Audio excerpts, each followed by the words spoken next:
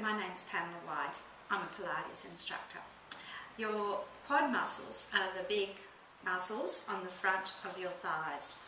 Whether you're just a simple walker or you're an elite athlete, you'll need to stretch these muscles. They're massive, they're huge.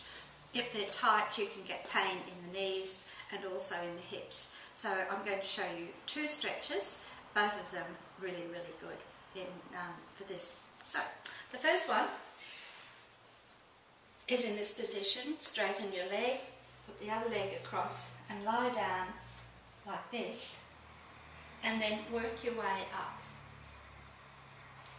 Shuffle back as far as you feel comfortable doing. You can really feel it in the lower back, and push yourself up this way.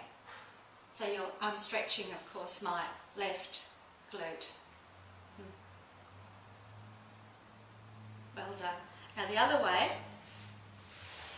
again, lying down on the floor. Pick up the top leg, pull it back as far as you can. If you can, get your other heel up there, push it back a little further, and then pull your heel in towards your backside. So that's a good strong stretch.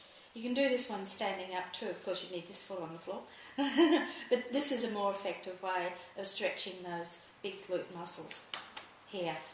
So, good luck with them.